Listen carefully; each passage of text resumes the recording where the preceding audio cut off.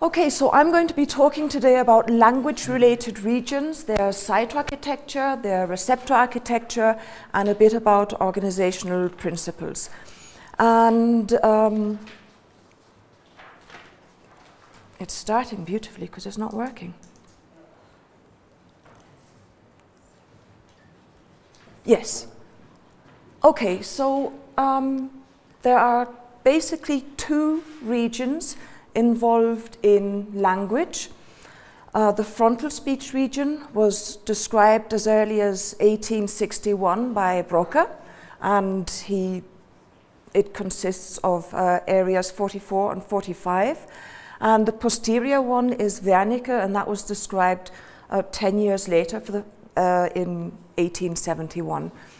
Now, nowadays we know that the network involved in language comprehension and production isn't quite as restricted as these areas here, and we tend to talk about extended Broca region, which not only encompasses areas 44 and 45, but also 47, 46, area 6 extending mesially onto SMA, so language production, preparation for language production, and extended Wernicke's region, which is then not only areas 22, mainly the posterior part of area 22, and 21, and of course area 41, the primary auditory cortex, and 42, but inferior parietal areas 40 and 39 and 37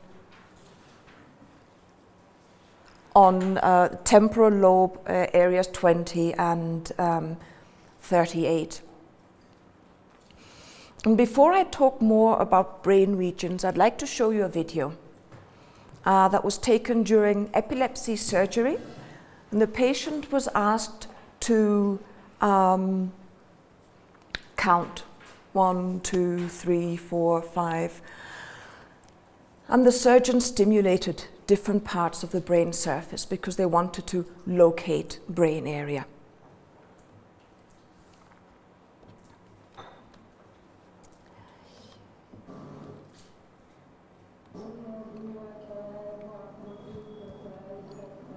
Did you hear the stimulation?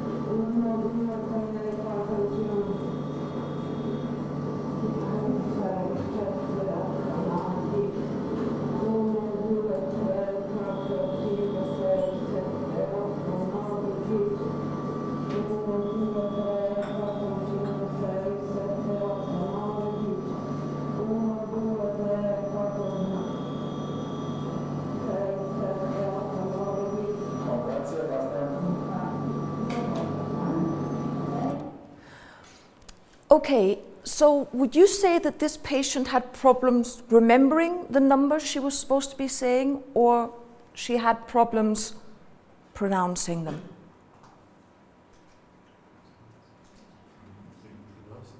Pronouncing them. And was it the same everywhere?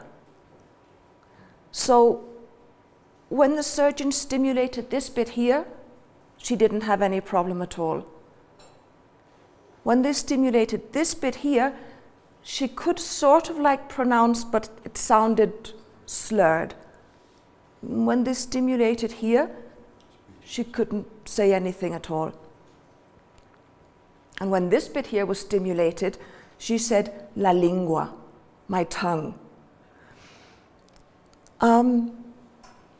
So if she had problems articulating and not remembering the things she was supposed to say, what part of the region would you say was being stimulated here? What part of the language system? The motor component of the language system, so Broca's area, or the language comprehension section, Wernicke's area?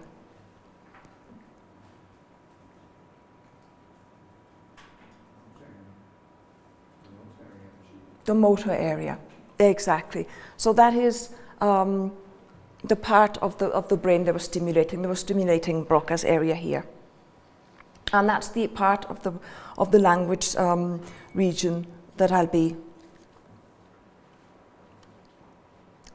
talking about next. I'm sorry. Could you go back and just tell us a little bit the areas? What is the border of 44 to 45, or to the ventral 6? Because I cannot. Or To really know where the borders are, no, I mean, but I'd have to cut out her brain. I know, to really identify cytotectonical, I took it. shape that I could see, and I wasn't confused. So that number 1 is the part triangularis, or That here is the inferior frontal sulcus, here, and going up that way would be the precentral sulcus. Sorry, one more question. Wondering if the stimulation was anything like transcranial current stimulation, which actually just increases the excitability of the cortex, which would not have resulted in the impairment of the function. I'm not sure, I'm sorry. It's quite different because in this case the current's passing between those two electrodes, so it's not really. Right, not the like circuit TMS closes that's going immediately. Right. Well, the TMS is at the surface of the scalp, so it's really going a lot of different places. That's the beauty of this method, is you can really localize because the current just passes between those 2 points, those 2 electrodes. So it's anatomically a high resolution, this one here, versus the, okay. Right, Broca's region. It was first described, as I said earlier, 1861 by Pierre-Paul Broca, and he had a patient called Monsieur Le Born. Monsieur Le Born had suffered brain damage at the age of 20 or so, which left him unable to speak. He was only able to say the syllable "tin," and that's why this patient is colloquially, or was nicknamed "tin." And when the patient died, Broca carried out the autopsy, had a look at his brain, and the next day presented his results, which were that the patient had an enormous lesion which had destroyed the 3rd frontal convolution. And that's why Broca said this is the part of the brain that enables speech production. And this is one of the first cases or instances in which function has really been localized. Now, we know from anatomy of normal brains that the area destroyed by the lesion in Tin's brain is localized in this pars triangularis, so between the horizontal branch and the ascending branch of the lateral fissure, here in yellow, and also the opercular part here behind the diagonal sulcus. So if we get rid of the sulci which don't interest us, and right, so pars triangularis and pars opercularis, so we've got areas 44, 45, and then we'd have 46 down here. And many other anatomists then examined the cytoarchitecture and the myeloarchitecture of these brain regions, and they published what we call the classical maps. in this case, of Broca's region. So in all maps, what we've done is we've labeled Brodmann's area 45 in yellow and 44 in red. Now in this case, it's not that it's flipped, it's because this is a left hemisphere and this is a right hemisphere. And what you can see is that in the different maps, the extents of area 44 and 45 are different. So sometimes they're larger, for example, the map by Vogt. Sometimes they're relatively small, as in the one by von Economo and Koskinas. Sometimes it's really just two areas. That's in the case of Brodmann. The Sarkisov map also has only two areas, the same as Brodmann had. But in other maps, what we have actually occupying the space in which Brodmann described 44 and 45, we have several areas. And it's not just that we've coded these in yellow and red because we thought that that was good. It's because actually these scientists described these areas and said, well, my areas 56 and 57 correspond to Brodmann's area 44 and my 58 and 59 to his 45. So we have a variability here in the number of areas located in this Broca region. And it's not just that we have a variability when we look at the maps produced by different groups. We also have a variability if you look at the maps within one publication. So this is a myeloarchitectonic study by Strasburger, and it shows diagrams from 3 individual brains. And you see that, for example, in this case here, area 58 only has one part, and 59 has a part A and a part B. In this other hemisphere, areas 58 and 59 aren't subdivided. And in this hemisphere over here, it's area 58, which is subdivided into an A and a B, and area 59, which hasn't been subdivided. So this kind of studies, in those days, these scientists, they got into fights, and some of them said, you are being just too picky and itty and bitty and you're over-parcellating. And the ones with less regions were telling the ones with more regions, you're over-parcellating. And the ones with more regions were saying, you're just not looking carefully enough. And the problem with brain mapping, when you're looking at the laminar structure, the laminar distribution pattern of cell bodies in the cortex is that some borders are very, very easy to see because the laminar structures of the two areas you're comparing are just so different that anybody can see it, a beginner could see it. That's, for example, the case when you compare area 17, which is the primary visual cortex, and area 18, the directly adjacent cortex. So if you see here, you have well, if you start at the top, you've got layer 1, and then you've got like a dark stripe and a paler stripe, and again a darker stripe and a paler stripe, and here a strikingly dark one. And here, this doesn't seem to be quite as, the changes aren't as abrupt as in the case of area 17. But when you move up to what we call association cortices, the differences in the laminar structure become less apparent. So you need expertise on the one side to be able to see borders, and you need to have slept well as well. You know, when you look down the microscope, sometimes you just see loads of black dots and you don't see the pattern.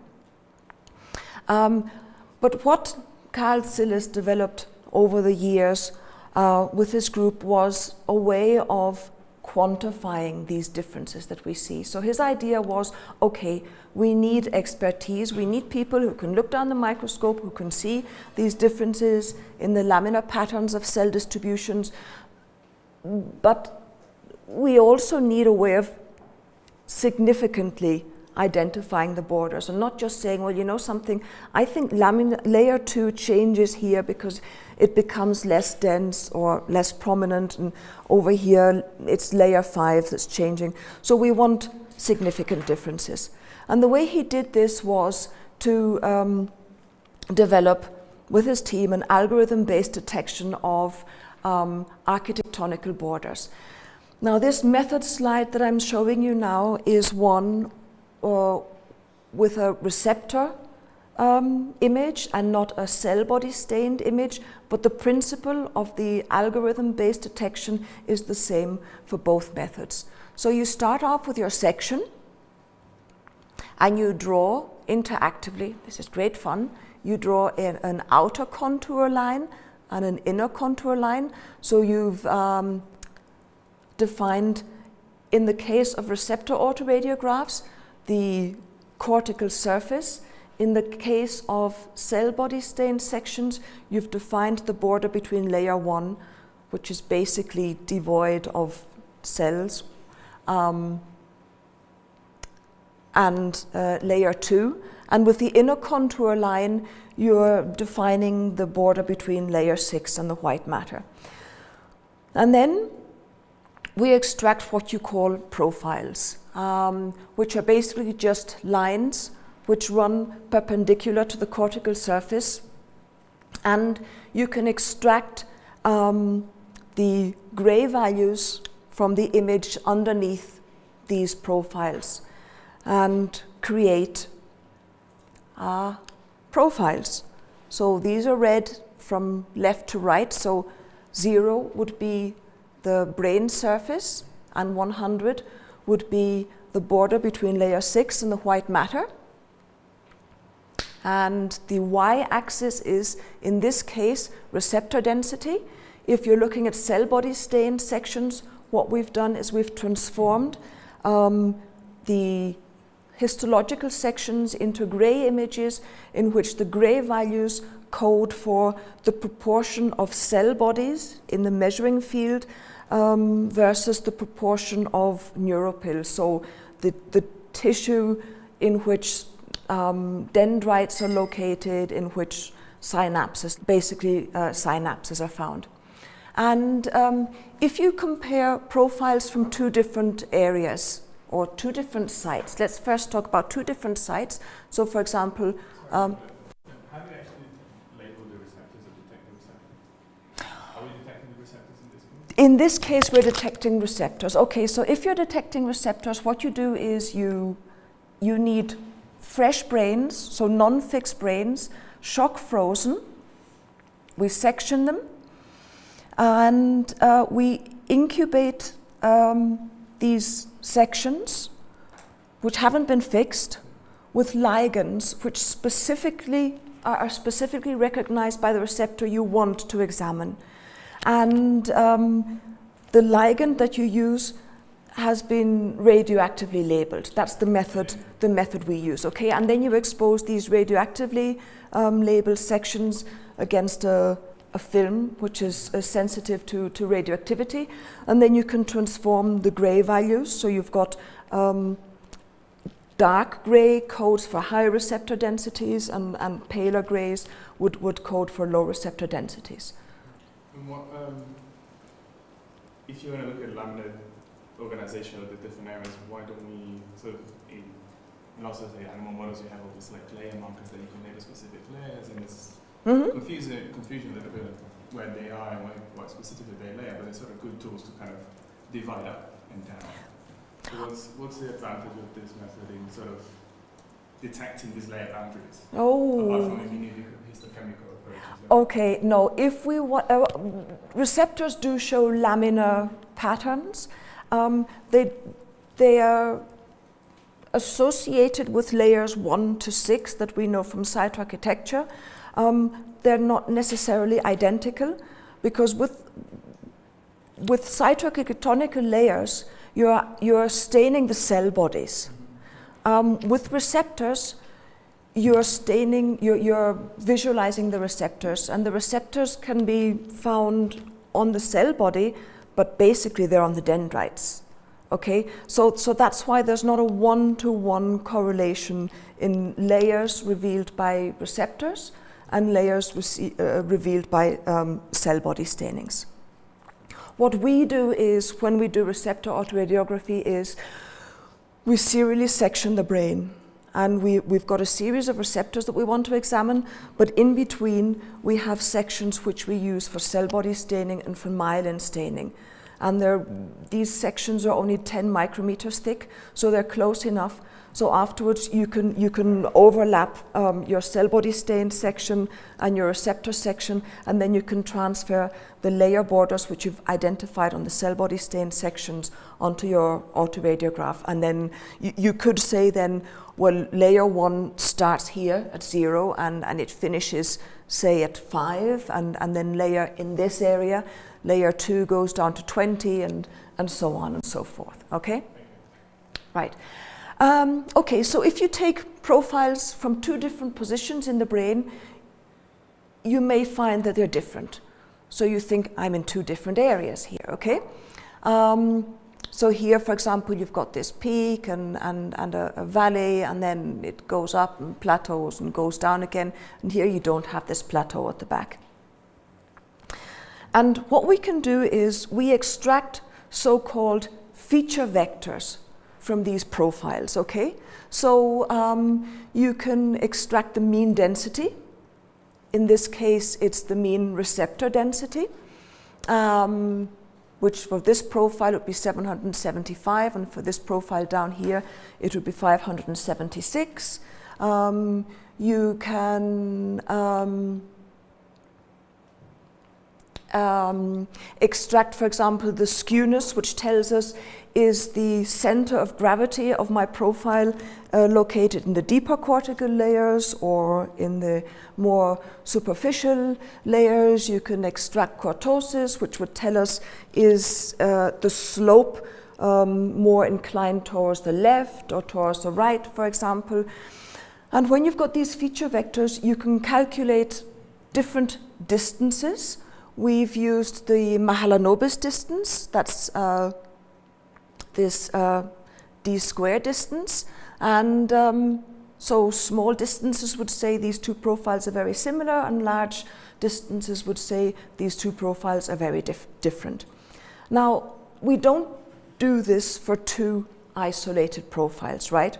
What we do is we have groups of profiles. They are identified here by these 2 colored blocks, and then we use a so-called sliding window procedure, and for every one of these positions along the cortex, so we calculate the Mahalanobis distance, okay?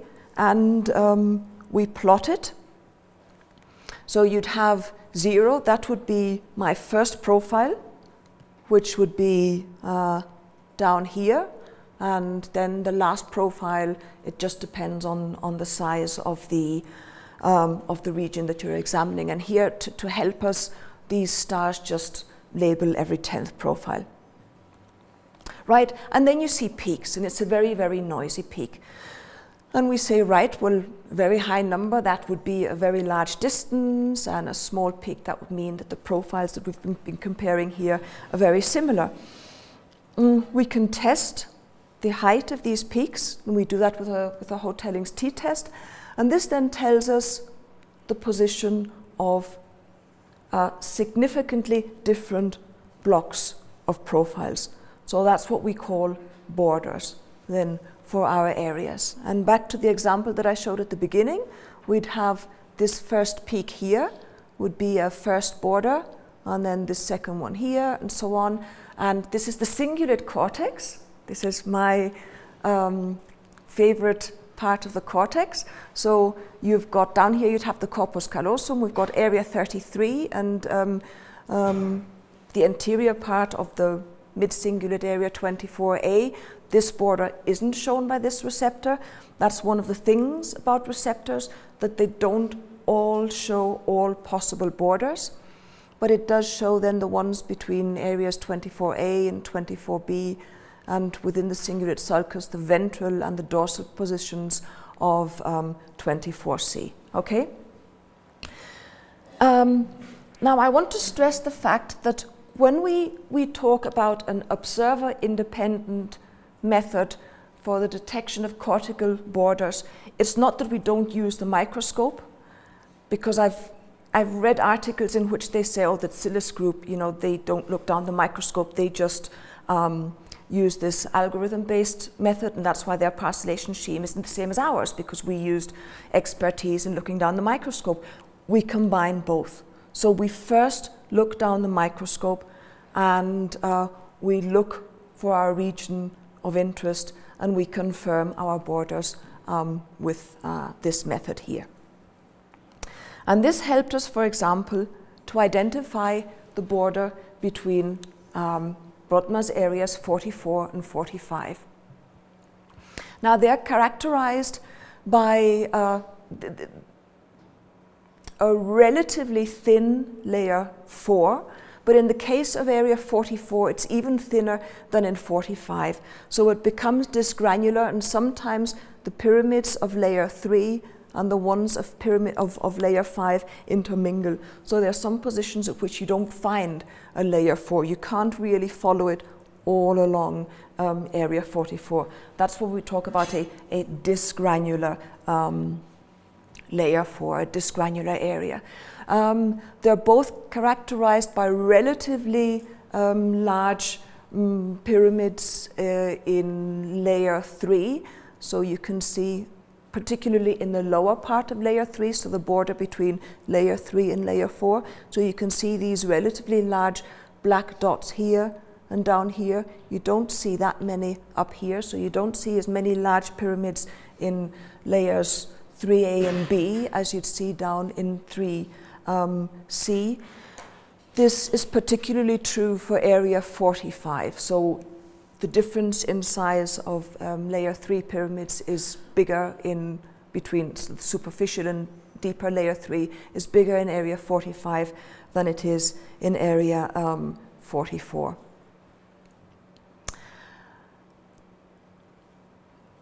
Now, the other thing that we wanted to do, or that not we want to do, I mean I want to do it as well, but it was Carl's idea, and it's been developed over the years, was one of the big problems with the classical maps is that they're in 2 dimensions, they're drawings. And many of them are even based on just like one hemisphere or maybe one brain. So, and we know from many studies, and this morning it was mentioned several times, and I'm sure you said so as well, you've got different patients, every patient reacts in a different way, so there's a great inter-individual variability. So Carl's idea was, what we need is a map in 3 dimensions, because the functional imaging studies that we have nowadays, they're all in 3 dimensions, and what we need is a map that will give us an idea of inter-individual variability.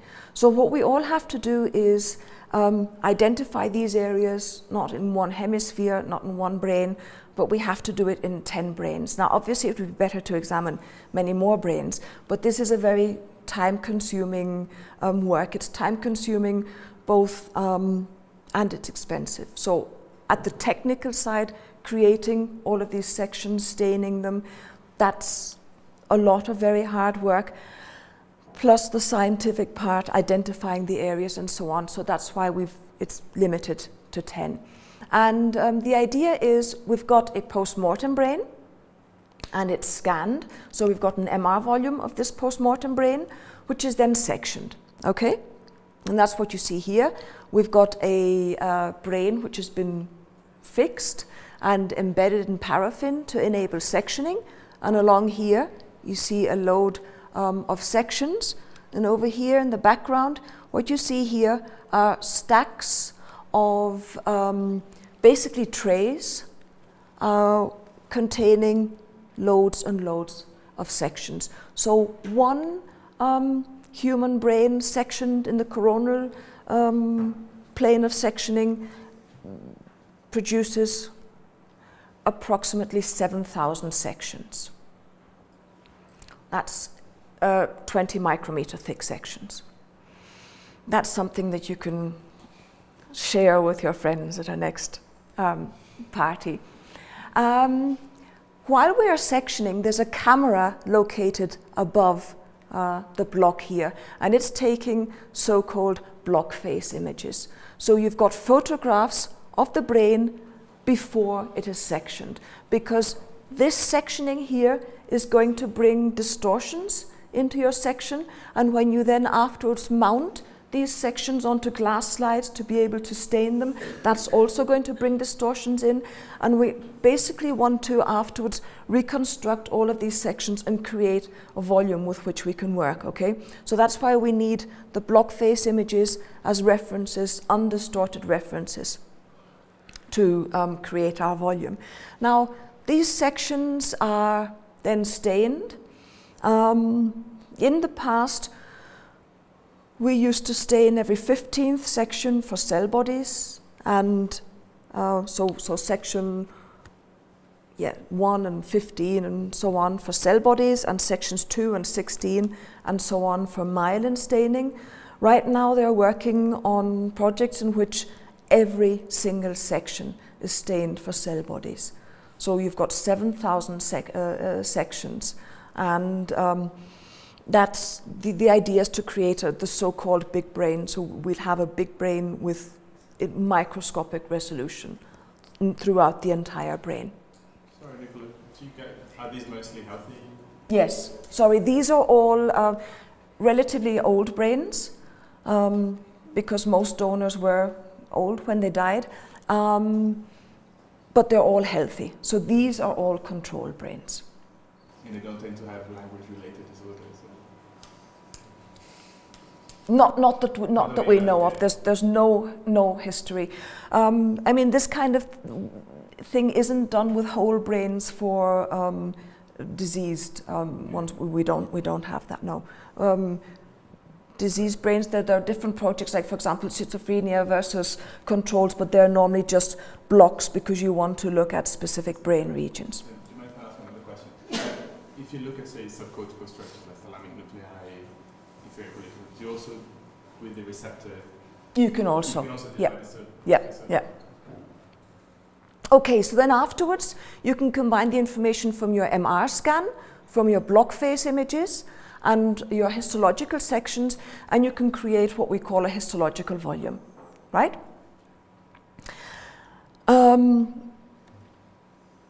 then afterwards you have other people that are interested in particular brain regions, so they look down the microscope, they look for their region, they find their borders, they confirm the position of these borders with the observer-independent method, and then we have to draw the borders onto these histological sections so that when the transformations that are used to bring the histological sections into the MR volume of that brain can also be used to transfer the borders of cytoarchitectonically defined areas into that same space.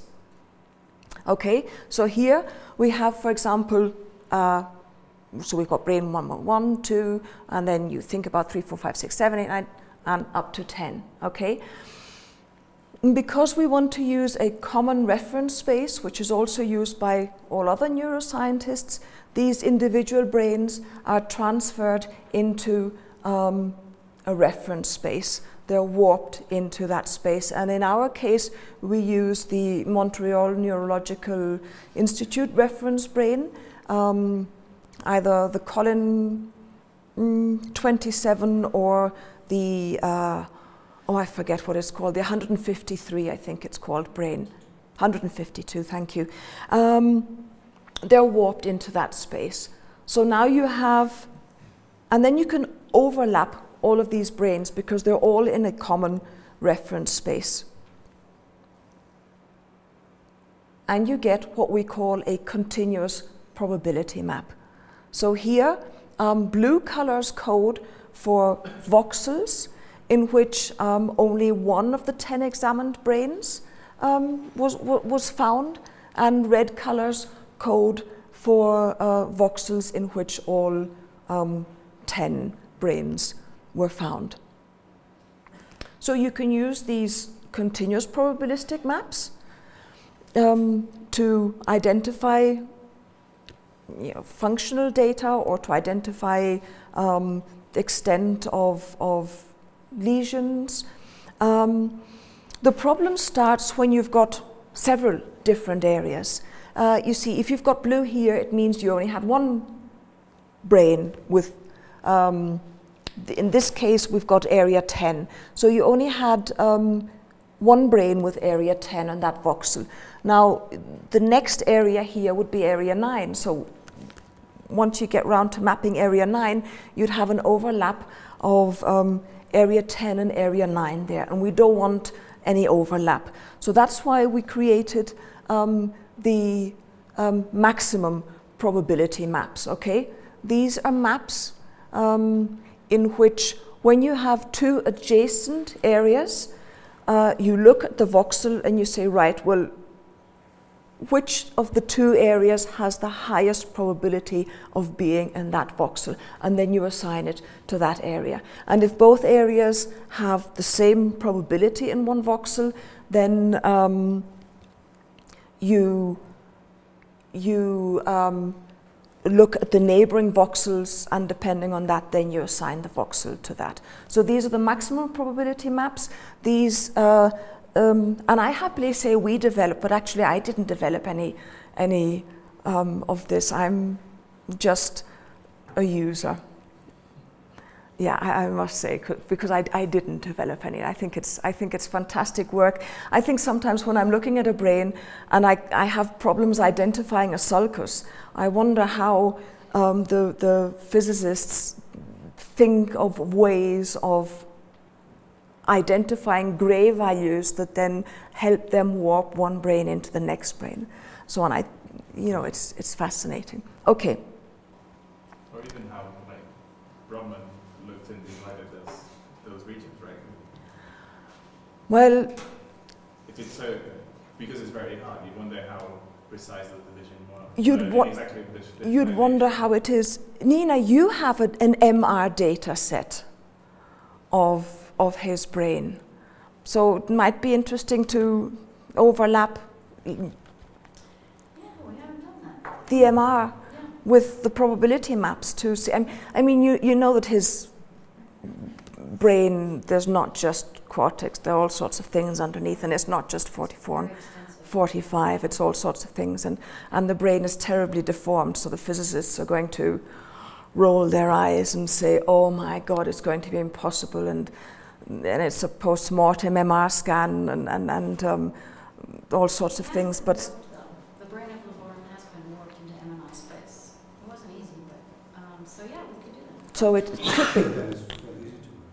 Let's do it. Okay. So this is an example of what can be done with the maximum probability maps. So they can be used for the interpretation of functional imaging studies.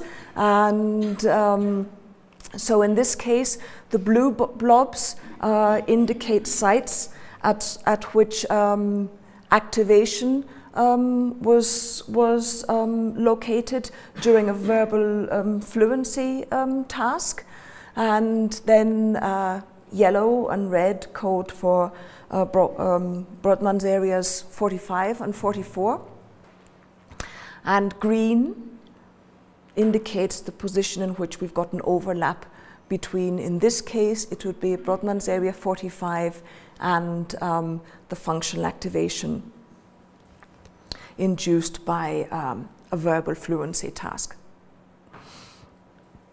Okay, now the maps can also be, so the semantic task activates left area 45, okay. Now these maps can also be used for volumetric studies, because I mean, we say that size doesn't matter, but sometimes size is important. And this figure here shows areas 44 and 45 in 3 different left hemispheres and 3 right hemispheres. And what you can see is that between the different brains, the extent of these two areas, it varies from individual to individual, and we've also got differences within an individual between the left and the right hemisphere. And what we also see, and that's one of the big problems in anatomy, is that the position of these cytoarchitectonically defined borders does not necessarily coincide with sulci or gyri, so with what we call macroscopical landmarks, okay? So in this case, you've got the diagonal sulcus, which in this hemisphere here is a wonderful marker for the border between 44 and 45, but up here it isn't, because it's right in the middle of area 44, and in this brain over here, for example, there isn't a diagonal sulcus. So for this part of the brain, macroscopical landmarks are not reliable sources to identify the position of borders. You say for this part of the brain, which means that's kind of indicating that for other parts of the brain it is?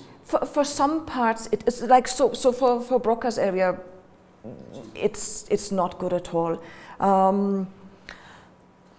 If you look at Brodmann's area 24, yes, it is, because it's on the cingulate gyrus, it goes into the cingulate sulcus, and then the border between area 24 and 32 rostrally, or 9 and 8 and 6, is located on the dorsal border of the cingulate sulcus. But that's not, and it's like in the outer third of the dorsal part of the cingulate sulcus. So it's not a statement that can be generalized for the whole brain or for all cortical brain regions. There have been studies in the past which have tried to find an association between cytoarchitectonical borders and macroscopical landmarks. Then there were studies in which it was categorically stated, no, there is no relationship whatsoever. And then we're coming back to, well, in certain cases there is, but not always. So you'd have to examine enough brains and so on to be able to say, right, well, for this area, yes, this sulcus would be a good landmark. For this area, forget it. Can I ask one more, let's see, maybe even more fundamental question? So this wonderful work shows that on the one hand, with this myelin distance, we can find the cytoarchitectonic borders, but if you do myelin architectonics or receptor architectonics, the border is not necessarily the same. So what now is the definition of area? Are we defining an area based on cytoarchitectonics alone? Yes. Or on all three? And so the notion is, what do we consider from the neuroanatomical perspective to be an area? That's a very difficult question. What is a border? An area? Yes, well, it would be the smallest entity with the same structural and functional characteristics. But what is the smallest entity? I mean, we're going back to this morning's question about, whatever. A question of if you're looking at groups, like, do you want to find the relationship between the bat, the object, and the bat, the animal? Are they both things?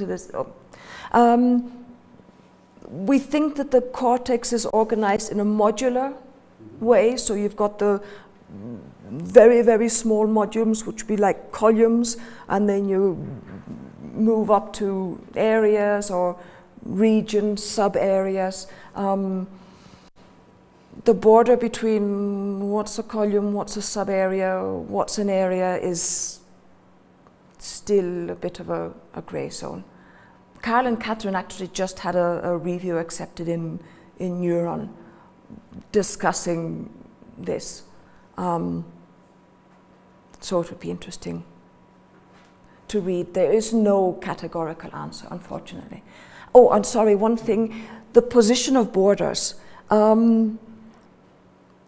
Receptors don't show all borders, but when they show a border, it is at comparable positions.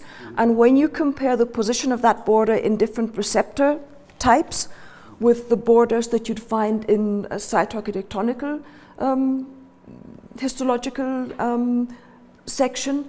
It's also at the same position. It's a comparable position. So you do have a basic organization which gives you an area with a certain laminar and molecular structure. Can I ask one final question? So you said in Broca's area, layer 4 is relatively thin. Now, if you believe the general characterization of the role of the cortical layers, and layer 4 is the input layer, and what's the consequence of the fact that in Broca's area this is relatively thinner than other areas? What is there a functional consequence of the fact that the volume of that particular layer is relatively small compared to other layers? Yes. If you don't mind, I'd rather wait with that question because it's something that I wanted to address later on in the talk. Okay? Okay. Right. Do we see, I guess with different methods, probably different methods I suppose, but do we see this degree of variation if you look at the embryonic brain? So over development, do we see that this, with using sort of different methods, I imagine, do we see so much variation during development because they'll kind of explain the variation at the adult level? It hasn't been done systematically. The problem is obtaining the brains. Yes, yes, that would be a big problem. Yes. Okay, one of the other things that I wanted to say here is that on these two images here, so the surface of the brain, it looks as if area 45 is a lot bigger than area 44. But if you actually then go down and calculate the volume of each one of these areas, you see that area 45 and 44 are both similar in size. So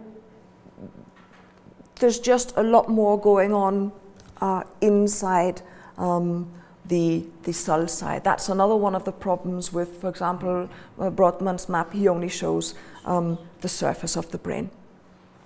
Now, once we start talking about volumes, we look and we see, okay, so the left hemisphere, 3,000, almost 500 cubic millimeters and 3,600, and here we're only in the 2,000 range in the right hemisphere, and we're saying we're looking at a brain region involved in language, and we've heard before that language, not all parts of language production and comprehension, but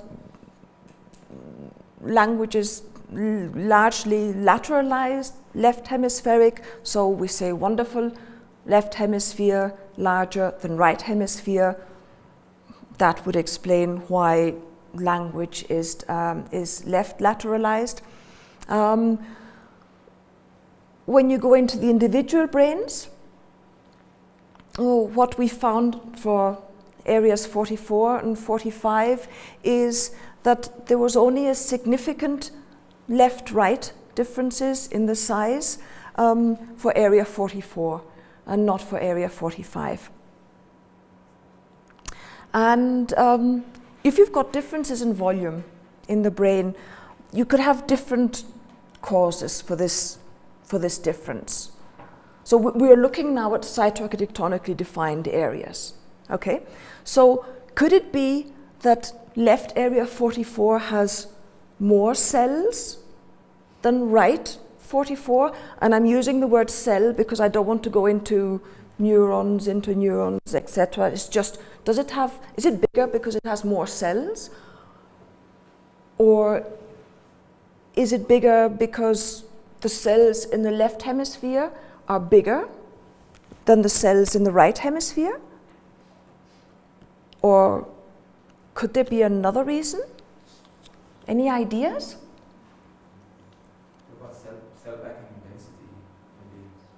density?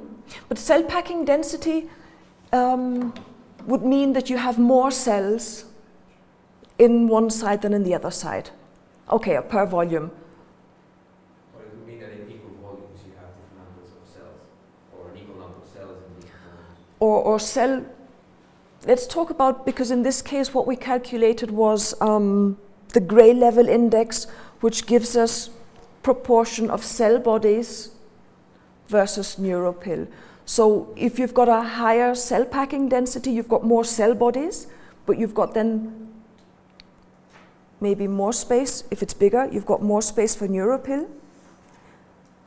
In the case of area 44, what we found was that these differences in size weren't due to differences in the size of the cells or in the number of cells, but it was due to the fact that there was more neuropil in the left hemisphere than in the right hemisphere. So somehow the part of the cortex dedicated to really connectivity, synapses, that's the part. So there's dendritic arborization currently? Exactly. What was that you said?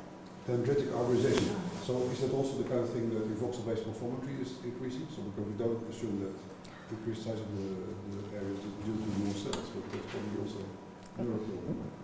You see, it can be again different from area to area. So it's not something that I generalize on.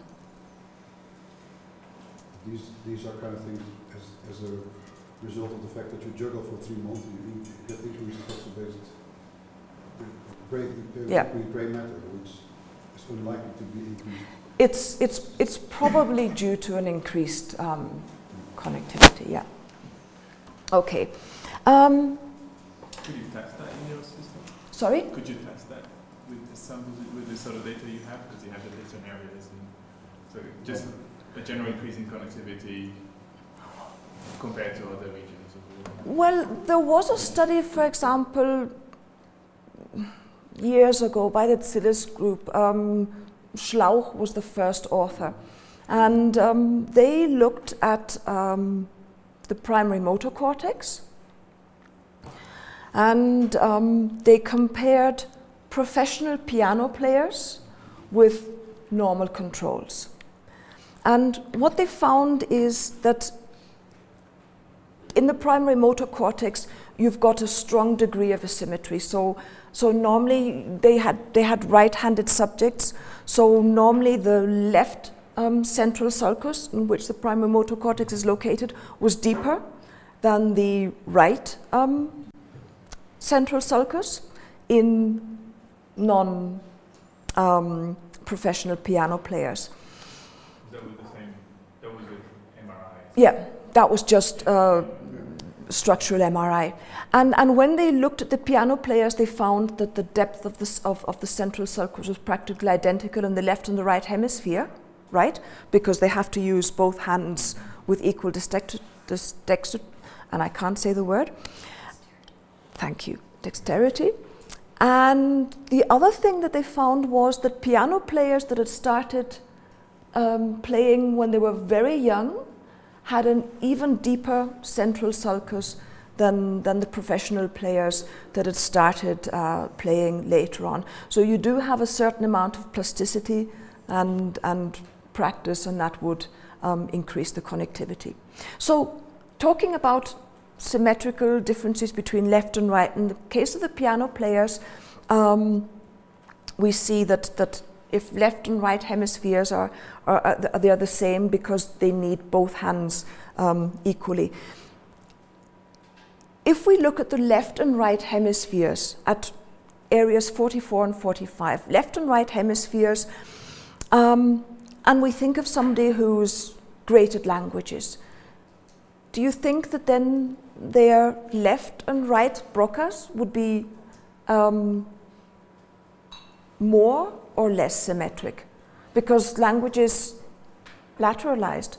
So would you expect the left-right differences to become greater with somebody who's great with languages, or would you expect the right hemisphere to start to get involved? The first one. The first one. So the asymmetry would get, well,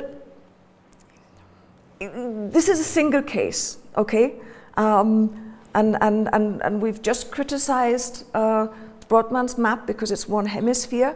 The problem is that you don't get hold of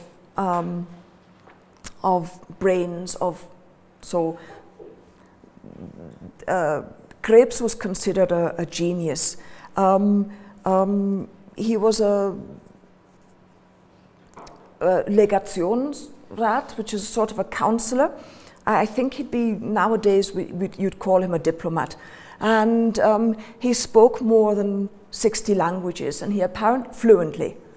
And he apparently had impressive capabilities. He could learn a new language like within 2 weeks. Even we're not just talking about like languages that are more or less similar, because you've got like Italian, Spanish, French, all with the same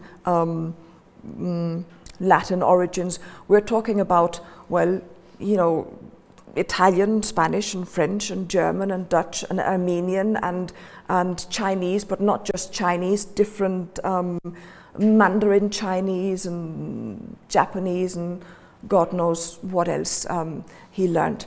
And his brain was actually stored at the Vogt Brain Research, and Catherine Ammons carried out a very nice study and examined his areas 44 and 45 and compared them with areas 44 and 45 of age-matched male control brains, and she found that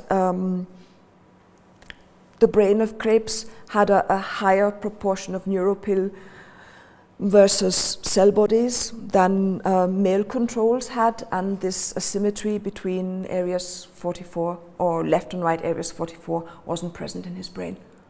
Are there any DNA samples available from that? The brain has been fixed. I mean, there are, but so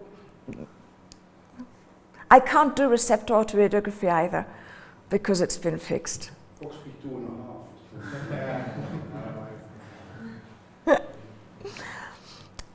Okay, so now I've been talking about Broca's core region, 44 and 45, and I'd like to say something about the other areas in what we could describe as Broca's complex, and the fact that it's not just areas 44 and 45 involved in speech has come from loads and loads of different functional imaging studies. And I've just got a couple of examples here.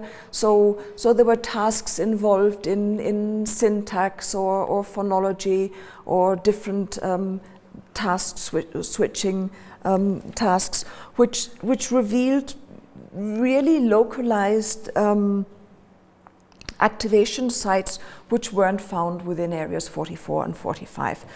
And we decided to look at the Broca region with receptor autoradiography. Okay, I'm going to start with the posterior part. So these sections here are coronal sections through a whole human hemisphere, approximately at the site indicated by this white line here. And the original autoradiographs are just gray values. So our images have 256 different gray values, ranging from white, which would be a 0 receptor density, and black, which would be a very high receptor density. The concentration depends on the receptor you're examining. And the problem is that the human eye isn't able to distinguish between all of these different subtle changes in gray densities. So what we do is we simply divide these 256 gray values into 11 discrete sections and assign each one of them a color. So we're doing a contrast enhancement. So in all the receptor images that I'm going to be showing you today, black, blue tones code for very low receptor densities, and green for intermediate, and then you go into the orange and red, that means high receptor densities. In these two autoradiographs here, I'm showing the numbers, because the point I want to make here is that the colors don't necessarily code for the same receptor density when you're looking at different receptor types, okay? Because some receptors are present in very high densities all over in the brain. So for example, receptors for the inhibitory neurotransmitter GABA, very, very high densities. Other receptors such as dopamine or the nicotinic receptors for acetylcholine are present in very low receptor density. So for GABAergic receptors would be in the range of maybe 4,000 femtomole per milligram protein when we're up here in the red range.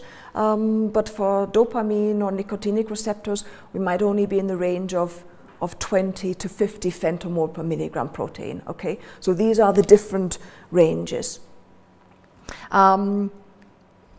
But it would make the slides terribly noisy if in every one I showed the numbers for everything. And the point that I want to make here isn't so much that we've got a whole load of this receptor type and not that much of that other receptor type. The point that I want to make with these images is that receptors are not homogeneously distributed throughout the brain, okay?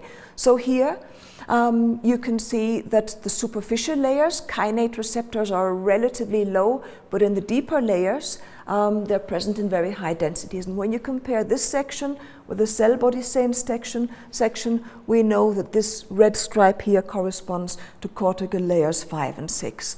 And when you're looking at subcortical structures, you can also see, like, for example, the caudate and the striatum. You can see different parts of the thalamus. They all have different densities with the different receptors, okay?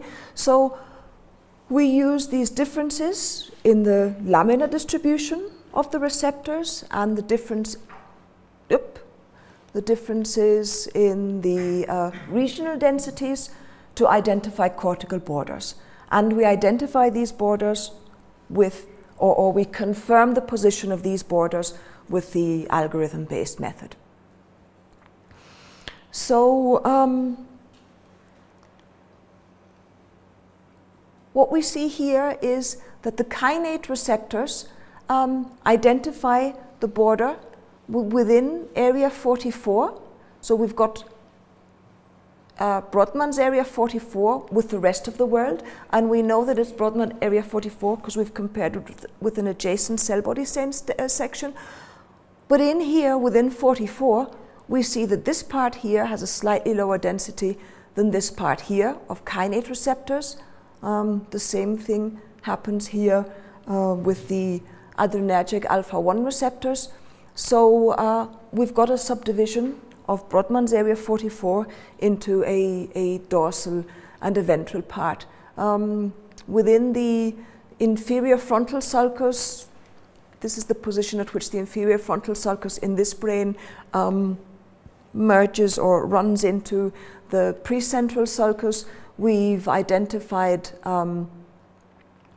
the area which has been called inferior frontal junction 1. And then this opercular part, we've got an opercular area 8 and a 7, and then here we move down into the insula. So the kainate receptors don't show the border between OP8 and OP7, but the alpha-1 receptors do show it. And the position at which alpha-1 receptor densities change here between 44D and 44V is comparable to the position at which the kainate receptors change, okay? And if we look at a couple more examples, we see now, for example, that GABA-A receptors don't distinguish the border between, or don't reveal the border between 44D and 44V, but they do show the border between OP8 and OP7. And so on and so forth. So we do this for a battery of 15 to 20 different receptor types. So based on this, we've been able to subdivide Brodmann's area 44 into a dorsal and a ventral part, and here in the sulcus we've identified at this rostrocaudal level an area called inferior frontal junction 1 and OP8 and OP7.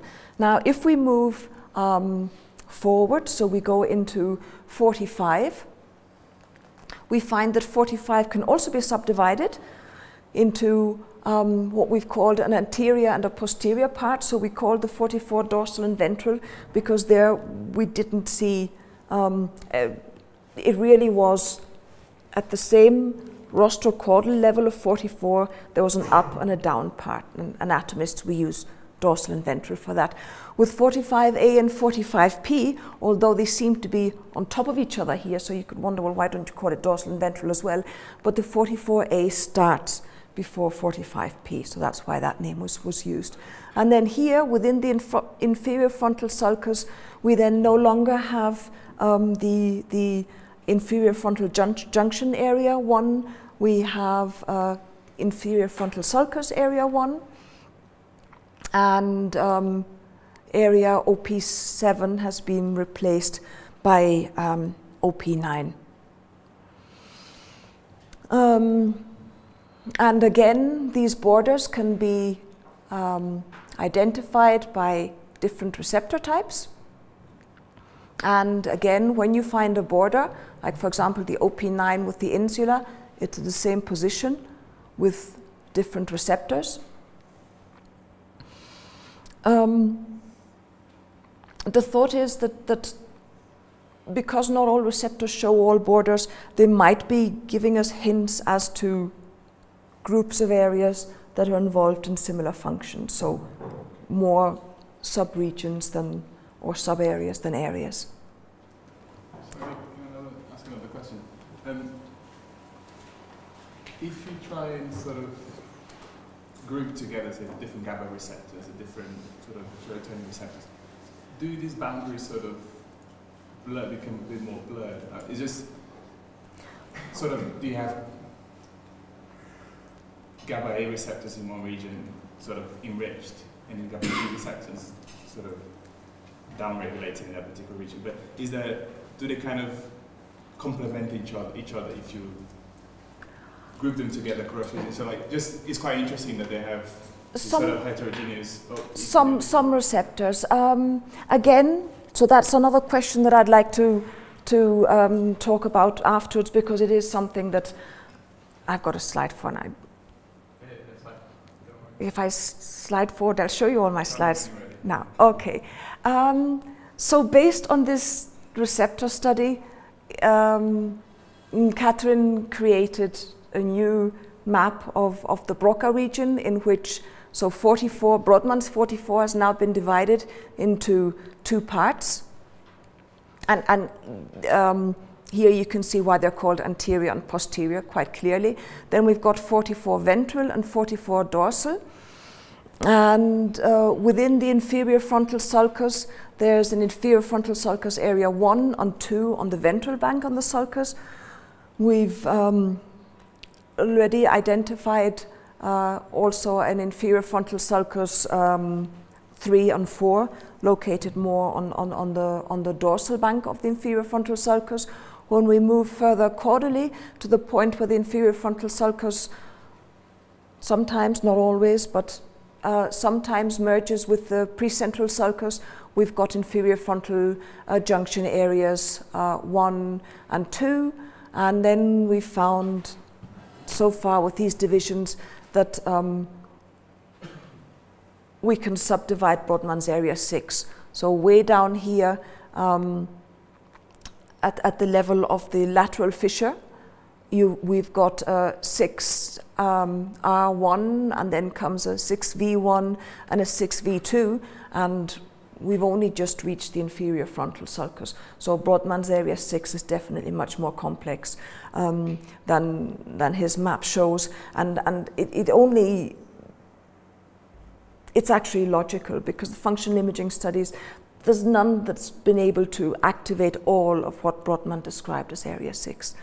Okay, and then within the lateral fissure, you've got opercular areas 4, 6, 8, 9, and then deeper in the lateral fissure, not visible here on this map, would be opercular area 7.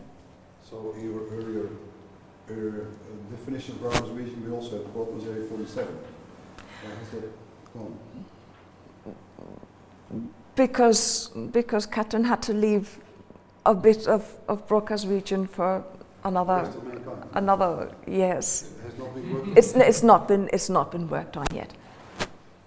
It's not been worked on yet.